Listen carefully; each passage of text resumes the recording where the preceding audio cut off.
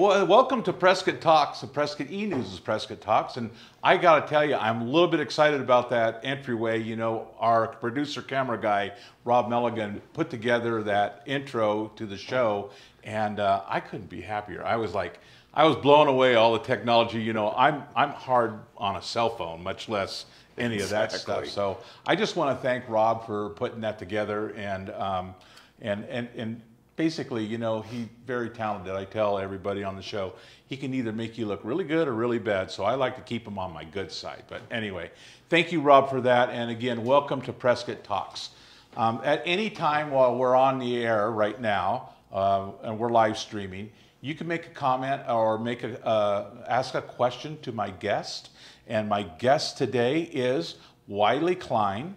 And Mr. Cline is running for the Board of Supervisors, District 2.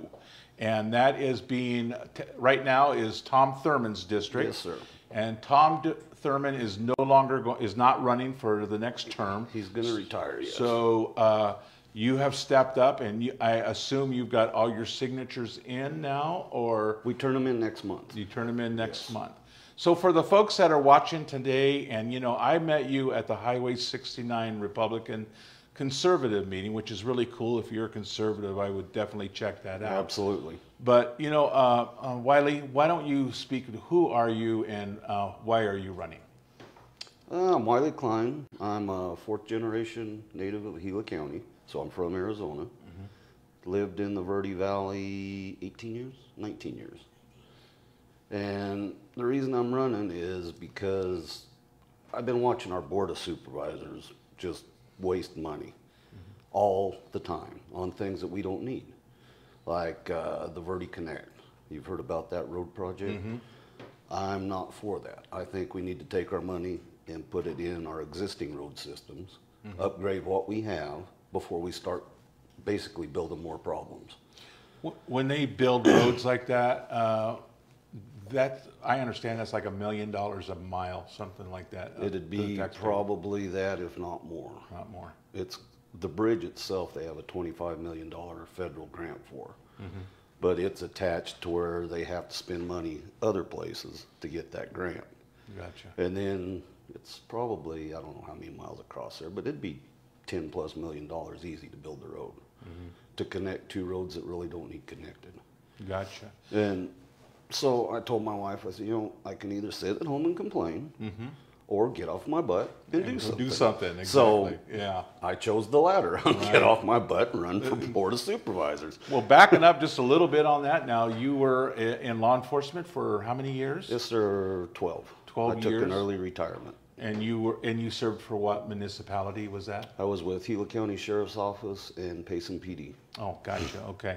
And you are currently working right now at another job? Yes, I work for ADOT right now. ADOT. Yes. So in the event that you are elected to the board, would you continue serving for ADOT, or would you go? I'd resign. You'd resign and go for a full-time board of supervisors? Because you know, it's not a full-time position. You can make it a full-time position, right? It will be a full-time position for me, because if I'm fortunate enough to be elected, my goal is, at least on either Monday or Friday, depending on my schedule, is to be somewhere in the communities. Yes. Meeting people. Right. Every week. Yeah. I mean, they will get to know me. One of the things, I live in District 5, so one of the things I really enjoyed was coffee with Jack. You know, Jack Smith used to have that coffee chat. I think that is so effective to get with the community and find out what's going on in the heartbeat. Sometimes there were a few people showed up, other times there was large groups, but what a great way to be accessible to your constituents. You have to be, you know, because find out. You can't do it without the people's help. You have to have every citizen in the county, not just my district, but everybody has to have input on what's going on. It's not just up to 5 people what happens. Well, that also, that you're representing their desires and wishes, right? Absolutely. So it's important to find out what their desires and wishes are, right? And if you're going to represent them. Decision. Yeah, exactly. I mean, that's pretty basic stuff right there. And I make sure, I mean, I'll give my phone number out right now. Yeah, go ahead. It's right here on my pamphlet. It's 928-274-0130. Either my wife will answer or I will. And, you know, you do have a website. Rob's putting that up right now. Thank you, so Rob. you have, you can go to your website. Do you have a Facebook page? I do. It's Wiley Cline for District 2 Supervisor. Okay, Wiley Cline for District 2 Supervisor. Yes. So if you have a question for Mr. Cline, you can certainly do that via Facebook. Absolutely. You know, the neat thing about modern technology, man, it's easy to get a hold of these folks. You know, it's just, and be honest with you, when I get a hold of a candidate, they often return my comment. You know, I made a comment to my supervisor yesterday, Mary Mallory, and lo and behold, this morning when I got up on my computer, there was her reply, "Thank you for your comment." So, you know, they do listen. I do believe that, and I believe the whole board listened very loudly when the people came to Fair Street and talked about the Second Amendment and becoming a sanctuary city. Oh, they for absolutely did, yes. And I want to make sure I clarify that. A Second Amendment sanctuary city, because I still get comments going, why would you want to be a sanctuary city? It has nothing to do with immigration, folks. We're talking about the Second Amendment in our Constitution. And one of the questions I want to ask you, Wiley, and I'm asking this with all the candidates that are running. You know, as a police officer, as a sheriff, you swore an oath. Absolutely. And you swore an oath that you would protect and defend the Constitution. Absolutely. And as I see sometimes people, as we observe, I should say, not everybody has the same meaning when they said, "I will preserve and defend the Constitution." How far would you be willing to do that? In other words, and when I say that, and I want to specify, I've heard, well, we can't do this because we may wind up losing funds, or the lawyers say we can't do this because it would be, you know, not best for getting our monies back from the lottery or what have you.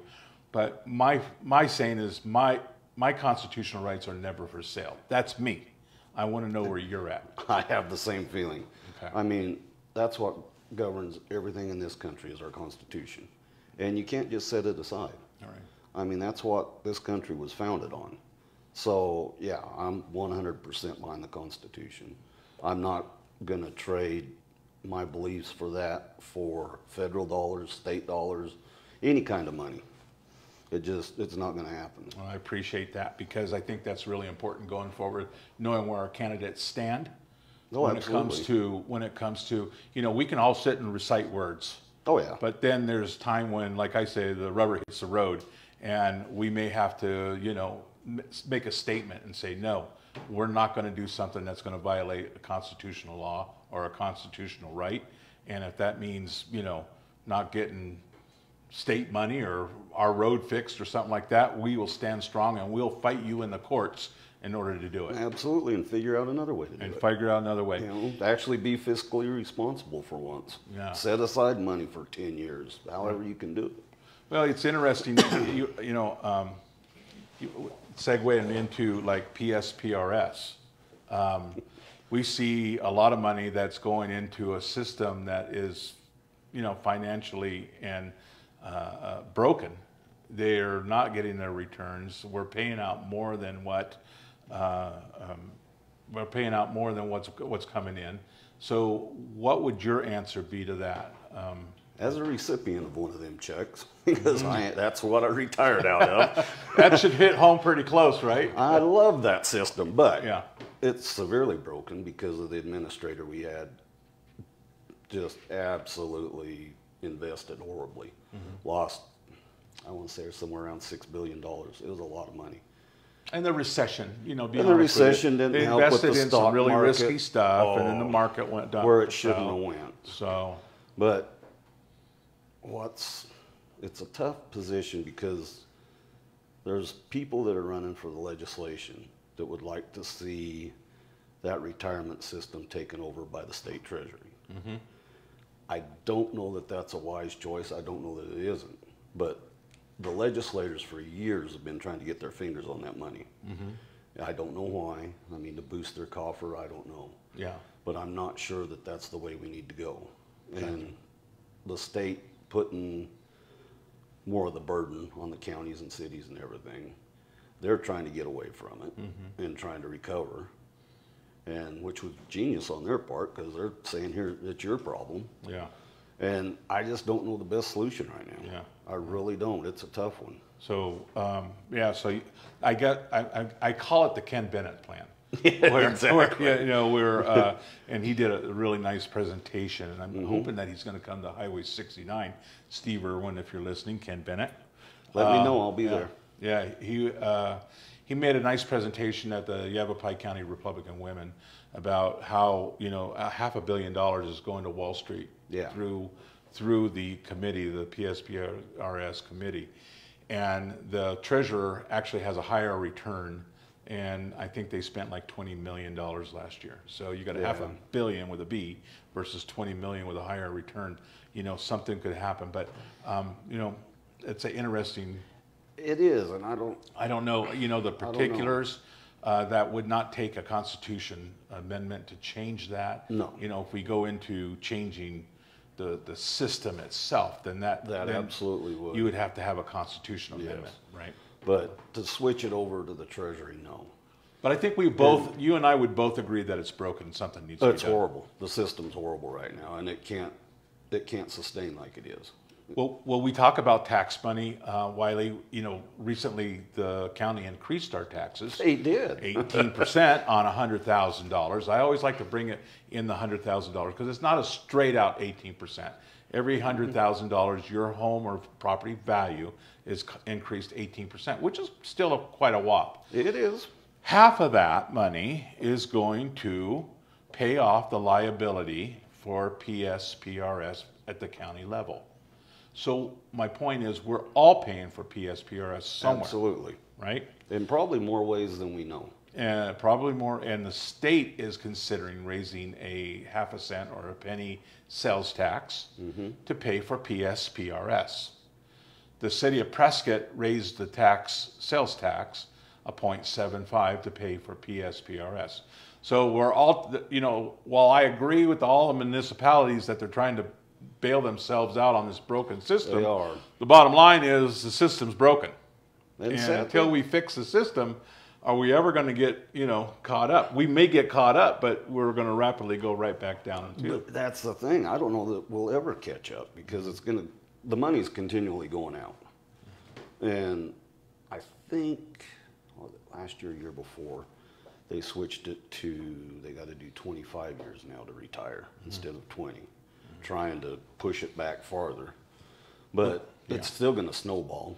Yeah, they changed it to a tier 3, which a lot of the guys are, and that's an option, and a lot of the guys are opting out of some of the options on that as well. So, yeah, that's a ball of snakes, and we need to, you know, I think the real solution is going to come from the state level, but being a board of supervisor representing the people again, you know, we need to get behind our representatives and say, you know, we need to fix it.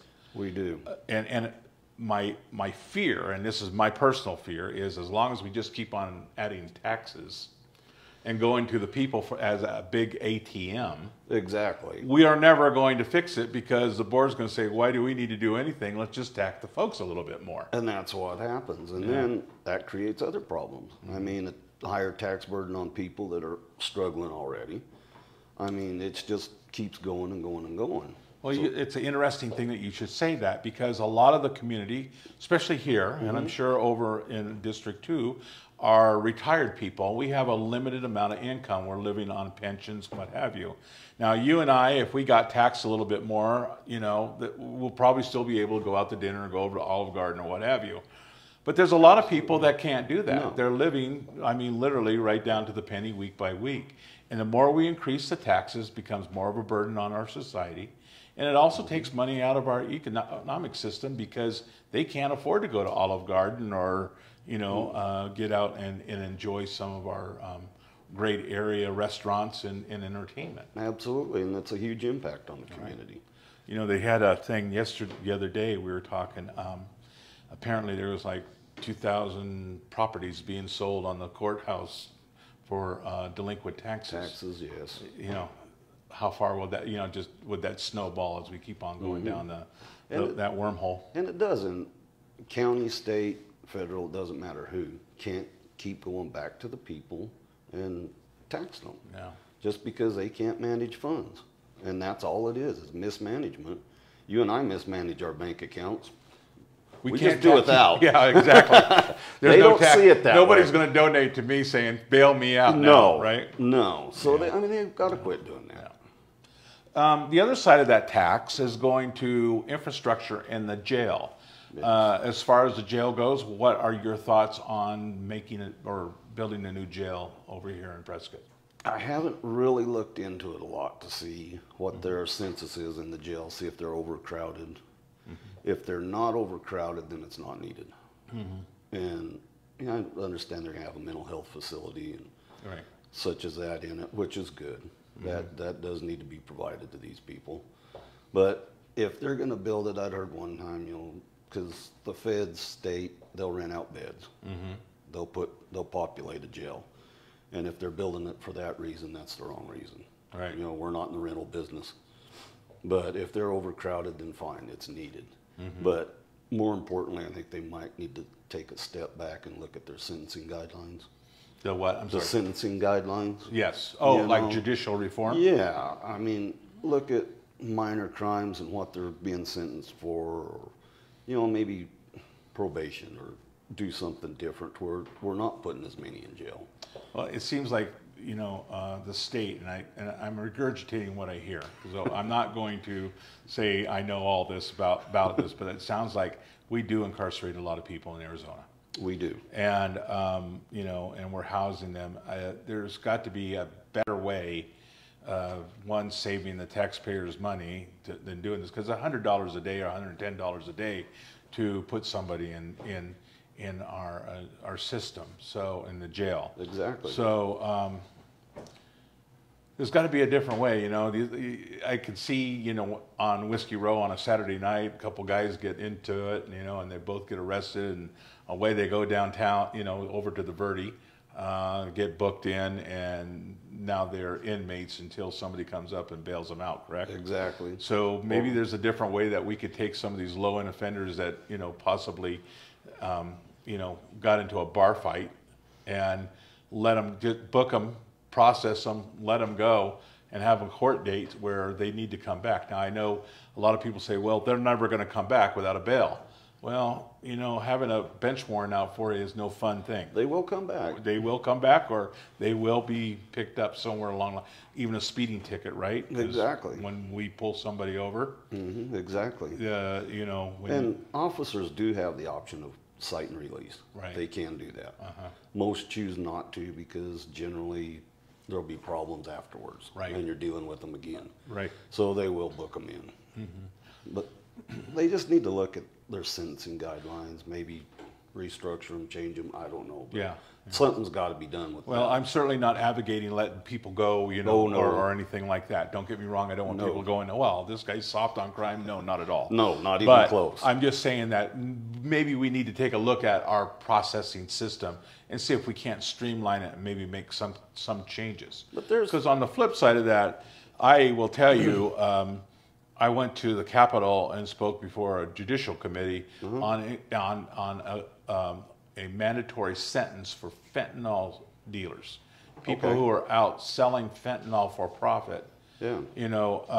To slap their hand and give them a year incarceration or probation.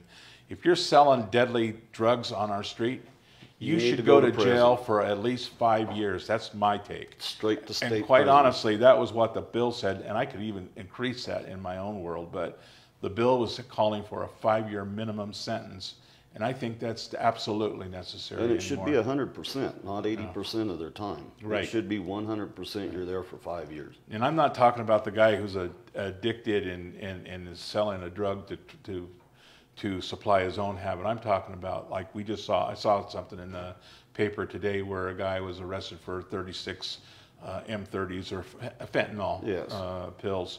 This guy's out there selling that stuff. Oh, absolutely. So he needs to pay the consequences. And it's a deadly drug. It's killing people all over. Well, it's not like the old days, you know, and we can speak to the old days, I think. You and I can. We got the same. We're getting the same hairdo. Exactly. But you know, in our day, Wiley, you would try marijuana, and it wouldn't be a death sentence. No. But today they try these mimic pills, and it's like playing Russian roulette. Did you get a good one or a bad one? Oh, absolutely. I mean, we just had a couple days ago, 2 kids in Prescott Valley that they found unresponsive and unconscious in the backseat of a car, and they had to administer Narcan and actually revive them and get them to the hospital where they did survive, thank goodness. But you know what? If nobody would have reported that, yeah, they wouldn't have survived. yeah, it would have been deadly consequences. And it's sad that society's came to a point where you have to carry Narcan with you. Yeah. And you know what? It's funny you should say that, because I carry Narcan everywhere I go. I've got it in my glove compartment. Yeah. Yeah, I've been going to put some in mine, and I haven't yet, but I'm going to, because Yeah. you just never know. And it could be a family member. I mean, Right. it might not be a stranger, and it could be a family member you have no idea about. All right. So everybody should And be Narcan carrying it. training's out there. We do a lot of Narcan training. It's something that you know, you can administer Narcan and there's no reverse effects unless that person is actually on an opiate. Yes. So if I find you passed out and for some whatever other reason, and I administer Narcan, it's not going to affect you one way or another unless you are out on an opiate. Then it will bring you around, Then and it'll bring bring your you back. respiration up. So Otherwise, it doesn't. it doesn't affect you. No, it's. And there's good SAM laws that will cover you as well for Yes. that. So while we're on the subject of drugs, you know, there's a lot of talk going on about recreational marijuana. Now, it is legal in Arizona for medical marijuana with a medical marijuana card. What's your feeling about opening it up and allowing people to buy marijuana like they would a 6-pack of beer, if you will, you know, be 21, and use marijuana within their home or out and about at Colorado, and I say this, they have bud bars. They do. Where people can go in and smoke marijuana, like going in and having a beer, they smoke marijuana, then they get in their car and drive home. It's a pretty crazy world, but you know, It is. who am I to say? Well, they're still under the influence. Right. And, I don't know, because people that are going to do it recreationally, most of them, are going to go get a health card, medical card anyway. They can find a doctor. They got signs on every corner in Phoenix that'll give them a card. So they're going to do it anyway. So my thought is, it's already happening. Figure out how to regulate it, tax it, and make it legal. Okay. But figure out, because the DUI laws are going to be, they're fighting it right now, trying to figure out what to do with it, with the medical cards. Well, that's it hard stays in your because system. THC is, you know, you can detect it in your blood, but For the 30 levels aren't the same like alcohol. You know, when you get over a .08, you know that there's probably Yeah, they're someone presumptively they're impaired, but And you could that's- have THC in your system up to 3-4 days after use. So you may not be showing any physical impairment, but it's still within your system. Is there also, and we just don't know. I don't, No, and I don't that's have where the the answer to problem that. is. Maybe somebody does out there. If you do, write a comment. But I don't think they've come up with a way of judging the levels for impairment. They may have, and I haven't heard about it yet. Right. But that's where the problem's going to be. Yeah. Because, I don't know, that's just going to be hard to prove. Right. Yeah, well, you know, it's interesting that, you know, in Colorado, and we do have different areas that are what I call petri dishes, if you will. And their collision rate has gone up, and there's been a lot more THC-related collisions within the community. Well, there has to be. Yeah. Quite honestly, I mean, if you're going to put recreational marijuana on the corners like the liquor stores, we have that with alcohol. Oh, absolutely. If you're going to do the same thing with marijuana, you're going to have the same effect, right? So, you know, it's just everybody has their own opinion. I have mine, you have yours, but you know, I don't know if opening Pandora's box sometimes is really the smart thing to do. But to your point, I know that there's a lot of people out there. If they're going to use it, they're going to use it anyway. They are, and they're going to go around the system. They're absolutely going to go around it. They're going to have their medical card. I know people that do it. Yeah. And have their medical card. Yeah. And there really isn't anything medically wrong with them. Yeah. But you can circumvent the system, go around, and you know, I'm not a fan of it, but Yeah. I just might as well Yeah. tax it and make some money, Make because some money on it. Huh? that's what's going to happen anyway. Let's talk about traffic and growth. Uh-oh. I mean, our county's like on fire, right? But it's horrible, And traffic. it's getting worse. And what are some of your solutions as far as you know? We can't tell people not to move here, obviously. No. But are there any solutions that you see that we could do to help at least get the flow of traffic going a little bit better, or our infrastructure? Yeah, we need to, well, need to work with the state and get 169 improved.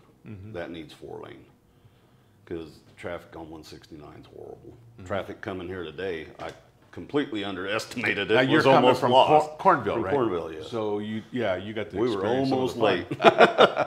But we live probably about 100 yards off the Cornville Road. Yeah. I hear traffic all day, all night. And that's one of the things that Verde Connect they're talking about doing, is to divert some of that traffic. Well, I don't think it's going to help. So we need to go into like Cornville Road, widen it, get it up to specs, and try to move the traffic a little better, put some traffic control devices in, and I hate to say it, but probably roundabouts, so we can move the traffic better and just improve what we have. I mean, I don't see building other roads right now. I can't think of anywhere where that would benefit us at all. And because like that one they're wanting to put across from 260 to Beaverhead, it would benefit probably a quarter of Cottonwood. Because anybody from, if you're familiar with Cottonwood, where 260 and 89 meet, to Clarkdale, Jerome, all that, they're going to come down Cornville Road if they're going that way. It's the closest route. The trucks hauling out of Phoenix Cement, if they're going north, they come down Cornville Road. They're not going to go down 260 and cut across.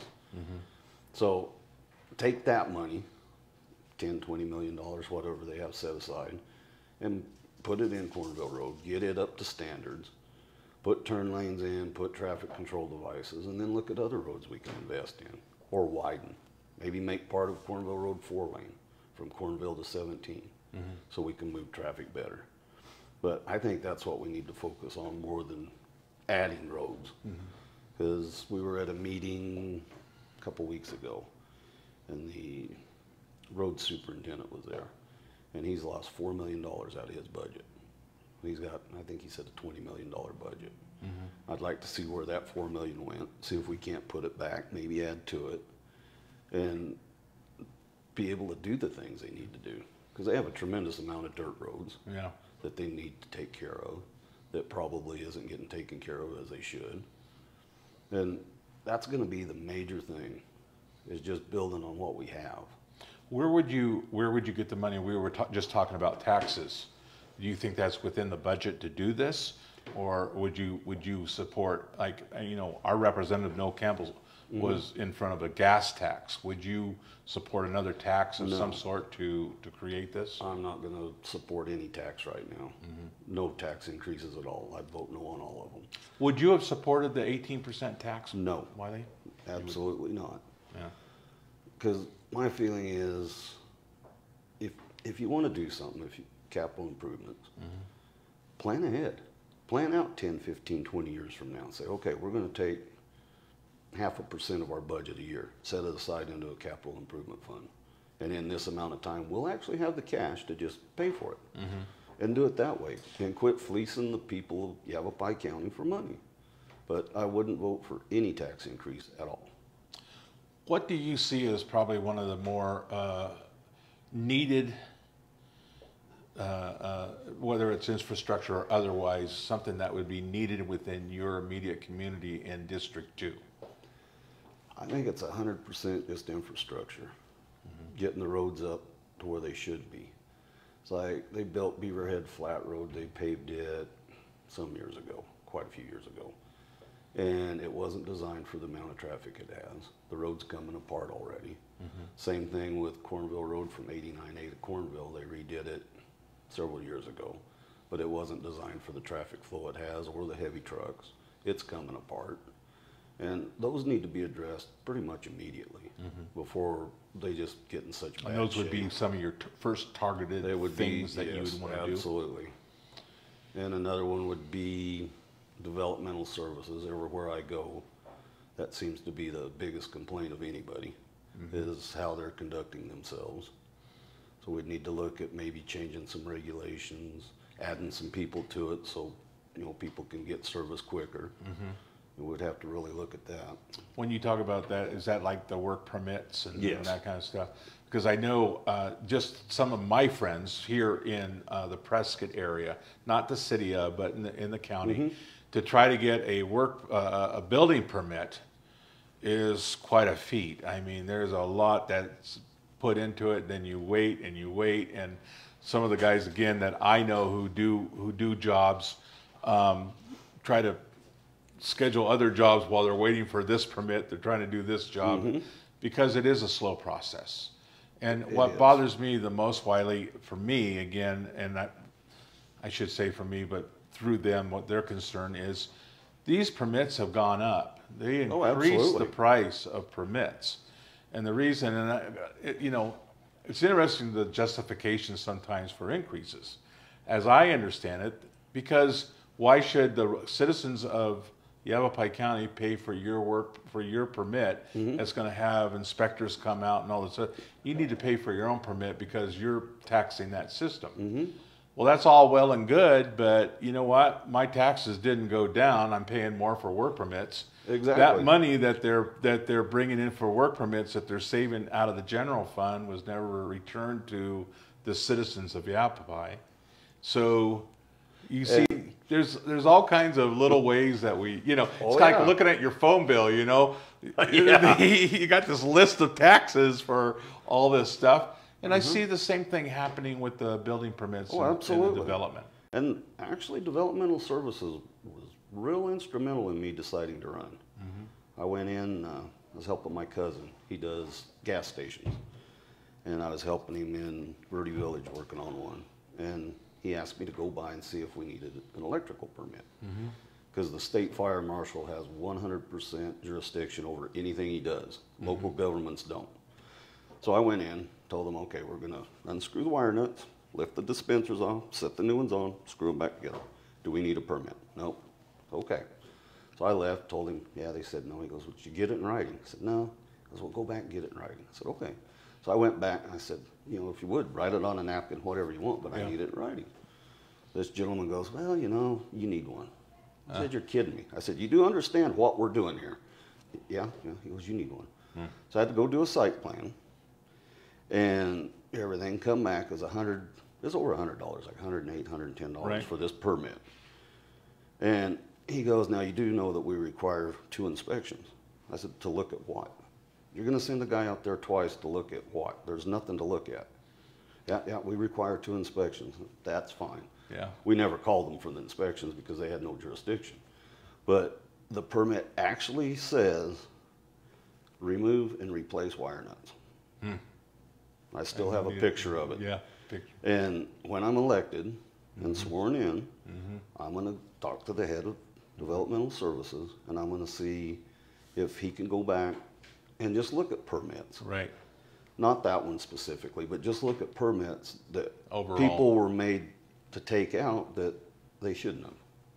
And to be clear, you know, I want to make sure that somebody who works in that department, we're not bagging on you. No, not at all. We're not at all. You guys do a great job, and for what I think there just needs some, and it starts with the board. Quite honestly, it starts with the board, and then it goes to the department heads and make some changes that were more friendly for the community. So I don't want you guys, because I've gone through there and I've been treated with, I mean, these people are the nicest people in the world. Oh, they are. It's the system, you know. It's kind of like the FBI, you know. It's like the FBI agents, man. You guys are awesome, but you know when you get to the upper level, then that's where the I said, I mean, they need to look at maybe taking some regulations out, streamlining some things, adding some people if they can. You know, we can look for money to add people, to put in their budget because I'm sure they're short-staffed. Everybody's short-staffed. Yeah. But it just If needs you're not to be short-staffed, there's something wrong. Exactly. Quite honestly. You know? And, you know, that'll take to where they're not so long with their permits, lighten their load, as it should be.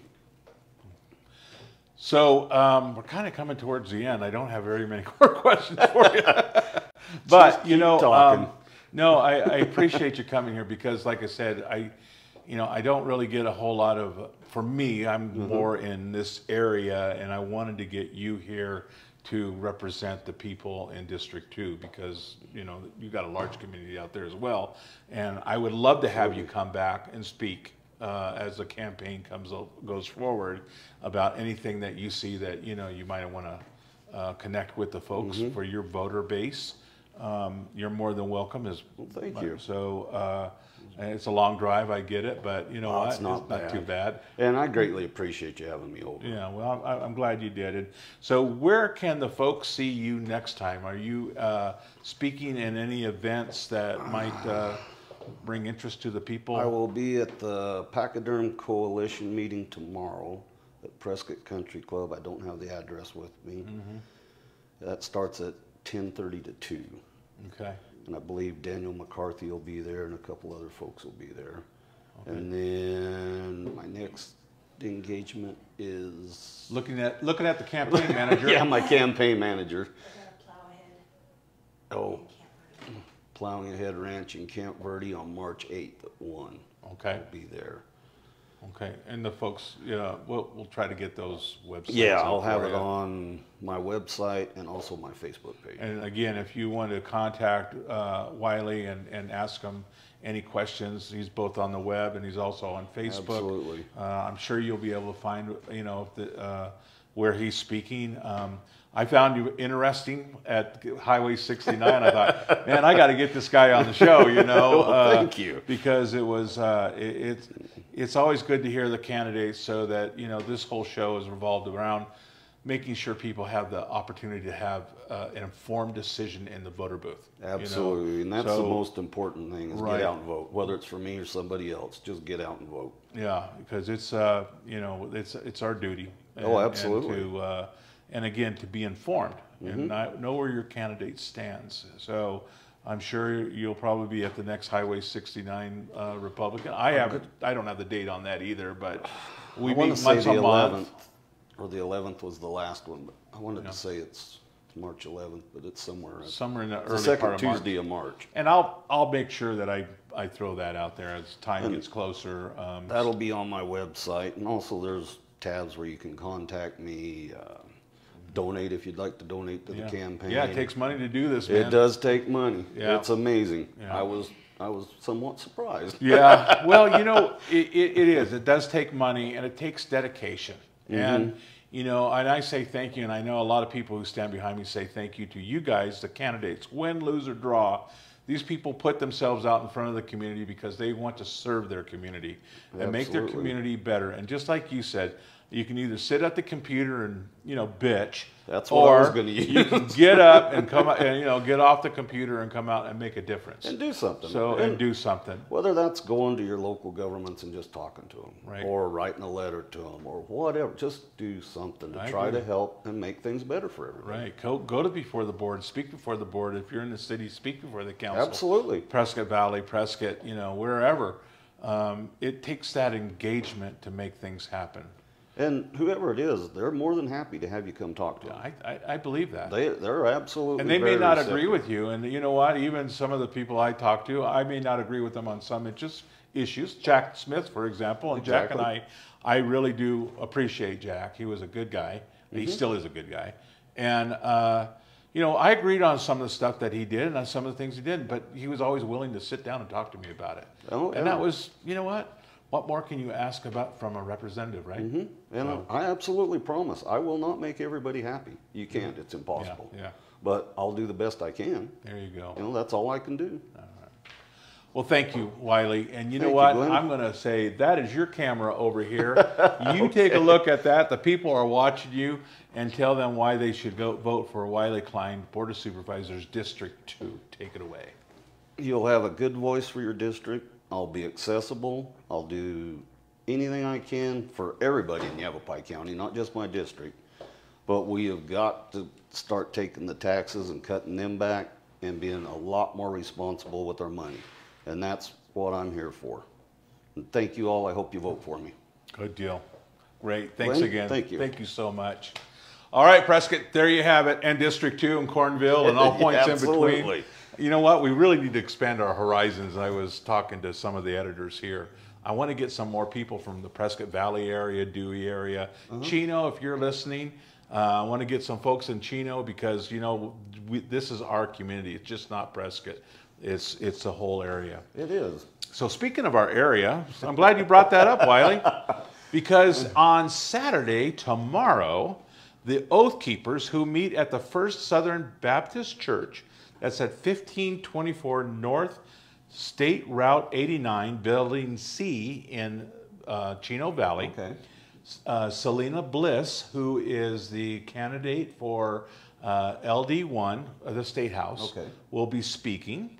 And then after she speaks, they're going to go into some information about the coronavirus and give the community a little bit more of an update nationwide and worldwide what's going on as far as the coronavirus and what kind of threat assessment that is to us here in our city.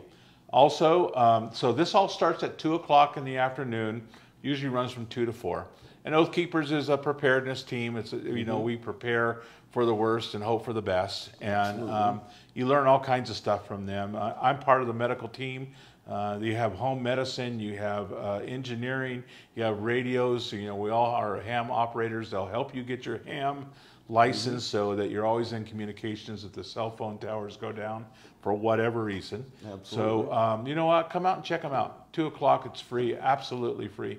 And something you might want to put on your calendar, on May 9th in Oath Keepers, we are going to have another one of our Stop the Bleed classes.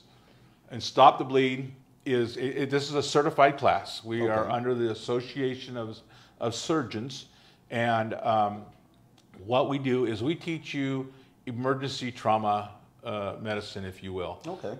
If you are hurt, you know, God forbid, a gunshot, or even a car accident, you know, how many times do we roll up as law enforcement? Yeah. You know, you're 2-3 minutes away, somebody's bleeding bad. It's the people that are on the scene. They are really the first responders. They are, absolutely. And that's who we're training you. We're training you how to be a first responder, of knowing how to put a tourniquet on, how to pack a bleed, stop our arterial bleed out. We bleed out in about 3.5 minutes, a normal size, like you and I, men. So it's important that we know how to stop that if we ever should roll up on something, you know, God forbid, again, a shooting, a car accident, a backyard accident. I know guys that carry tourniquets in their chainsaw bags, you know, when they go out and cut wood, firewood. Which is a good idea. Darn good there's idea. A lot of saw accidents. So again, Stop the Bleed on May 9th. You might want to put that on your calendar. Again, this is absolutely free. It's just to inform the public how to do it. We feel that there's more people that know how to do this stuff, the better off we would be in the case of an emergency. So with that, I just want to say thank you all. I will be on again at noon. Mary Mallory, District 5 Supervisor, will be here. And we're going to pretty much ask her the same questions, probably. Good and, luck. Just have a chat. And we'll see you at noon. In the meantime, I want to say always thank you to our military and police, past and present serving. Yes. Without you, we would not have the opportunity to sit here and discuss at our table our community and what's going on. Also, our police and fire guys and gals that keep our streets safe. We always say thank you very much. And we've got your back, and we appreciate the job that you're doing. So with that, Willie, good luck, brother. Thank you, sir. Take care. We'll see you at noon, guys, gals.